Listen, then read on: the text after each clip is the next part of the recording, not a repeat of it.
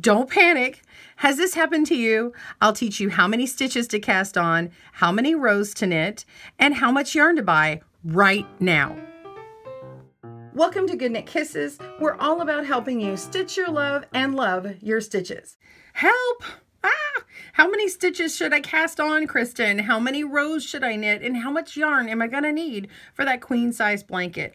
I get to answer these questions all the time, but I want you to be able to answer them as well. This is all about interactive knitting calculators, and you can get it by clicking on the link below to get this.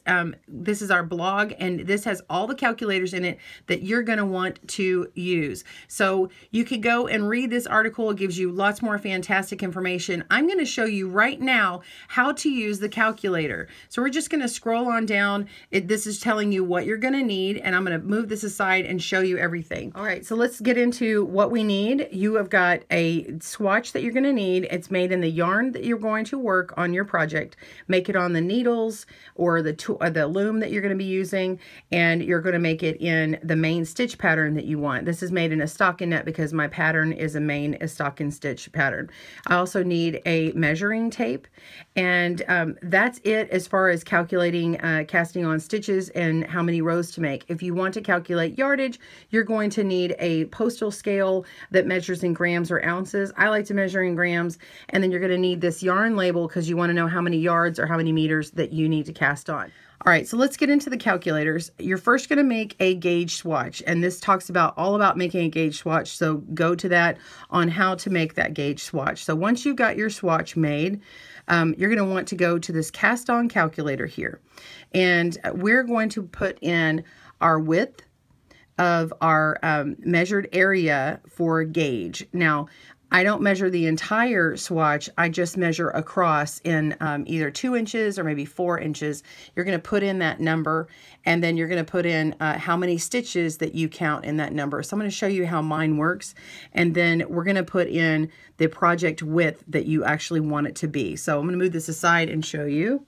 So first of all, I've measured across, and I'm going to leave out these two side, the inches on the side. This is about a 6-inch project, and I'm measuring in the middle 4 inches, and I've measured across, and I've counted how many stitches that is.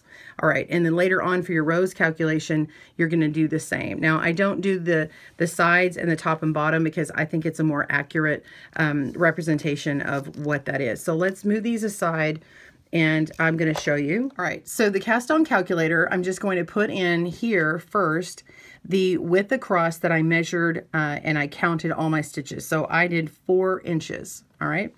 And then I'm going to put in the number of stitches that I counted. And I counted 14 in this area, 14. And now I'm going to put in the width of the project. I know that I need 30 inches wide. I'm making a flat panel, and I'm going to put in 30 inches. Now you can use inches or centimeters in these. It doesn't matter in the way we've done the calculators.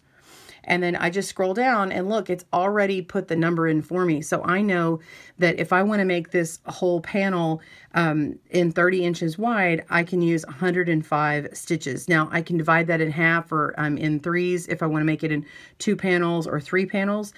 Or I could even put, well, what width I want my that particular panel in. So let me check. I'm going to divide it in half. I'm going to say 15. I want to do 2 panels at 15. So it says that my stitches, I need 52.5 stitches here. Okay, see 52.5. Now I know in my pattern, I want to adjust it to whatever pattern that is. So in my pattern, I know that I need an odd number of stitches anyway on my cast on. So I'm going to make it 53. So that's really helpful for me. Now I'm going to scroll down and figure out how many rows that I need to work. Okay, so we're just going to use the same swatch example. When I did count those stitches that I told you about, I did it in 4 inches. So let's just move that in so you can see it, 4 inches. And then I got, let me look at my notes, I got 19.5 rows, so 19.5. And then I'm going to put in my project length, and my project length is going to be 54 inches. And as soon as I do that, look, it came up how much I needed. So these are the rows that I need. It's 263.52. Now that's if I was to count all those rows out. I will tell you this though, if I need a finished length of 53 or 54 and I get that many rows and it's that decimal point, just remember you do have a cast on and a bind off.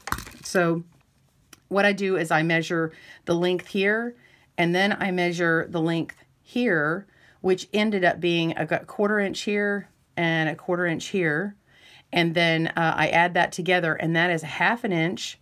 And I can actually take off this 1/2 inch here. So I only need 263 rows. If I knit 264 rows, then my project is going to be a little bit longer. And if you're trying to match it up to something else in size, then that's, you're going to have to account for that. All right, so let's scroll down to the project yardage calculator. Okay, this is how many skeins do I need? How many balls of yarn do I need to buy? So we're going to scroll up here and it says, now this is not an exact calculation and it's designed to give you a ballpark estimate. It will be close, but it can't be perfect. It also isn't going to take into account like changing yarn colors and things like that. So if you need an extra ball of yarn, I would do so. It's always a good call to just get one more ball of yarn in case of whatever. It's always a good insurance policy to get one more ball. And besides, there's always projects you can use them in. So we're going to calculate the yardage. You're going to need a few more things here. So we're going to need to get the yarn information off of our ball. So we've got the wrapper here. And then we're going to look at the weight. Now you can put in ounces or grams. I recommend grams, even though you normally might speak in ounces in the US. Now I'm in the US, but I like to use grams because I think it's more accurate. So I put in 150 grams here. So let's type 150 and then skein yardage in yards or meters. And then I'm going to use yardage because that's what I'm most familiar with. 312. So 312 yards. And then I'm going to scroll down here and we're going to put in our swatch information. Now, you use your gauge swatch that you already made to collect this information, but the width and the length measurement of the swatch are for the entire swatch, not the small section that you measured to calculate the cast on. So you're going to measure the entire thing. So let's look at that again. We're going to measure from, and I blocked this. I did a light steam blocking on here so that it wouldn't roll on me. And then I measured all the way from here to here, so to the very outmost edge, and I measured from here to here. So I'm including the cast on and I'm including the bind off in my numbers for yardage because I'm going to have one in mind anyway, and it allows for that extra amount of yards. So I've got all that, and then I also count in there my stitches and rows. So my whole width of the swatch, I measured at 6 inches. And then the whole length or height of the swatch is 6.75. Okay, that's what mine measured. And then the number of stitches across, I know that I cast it on 20 stitches. Okay, my number of rows is 34. All right, this is where we get into the weight of the swatch. If you've never weighed a swatch, the easiest way to do it is just turn on your postage scale. You can actually go to the post office if you don't have one. So you can get this at many different stores. I actually did get it at a office supply store. So we're going to go here and I'm going to put my, my swatch in. And I'm just going to make sure it's laying on there right. It told me 9. And then earlier it actually said 10. So it's kind of teetering on that number. See the 10? So I'm going to go ahead and use the 10 number, and because that's probably the most accurate. And then that's all I need for that. But make sure your scale is set to either grams or ounces when you're reading this thing. All right, so we're putting in our weight of the swatch, which is 10. And I'm going to scroll down, and my project width is going to be 30 inches, and it's going to be 54 inches long. And when I go down here, it's crunching the numbers. All the little calculating elves have already done their work, and it is a total of 832 yards or meters, whatever number you put in. And then the number of skeins, it's already programmed it in for you because I told it how many is in my skein. And so it says that I need 3. Now, if I get the calculator out and I look at this, I can actually show like a regular regular calculator, and I take 832 divided by 312, which is my yardage, I actually get 2.67. So I can see how close this is to 3.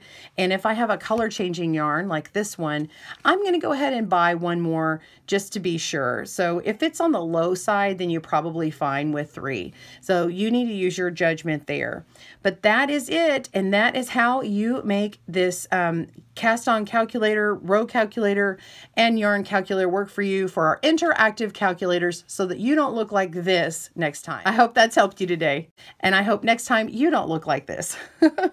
Please leave me a comment below and tell me if that has helped you or if you have any other questions, and feel free to chat amongst yourselves, talk amongst yourselves. Thanks for joining us today, where we help you stitch your love and love your stitches. See you again soon.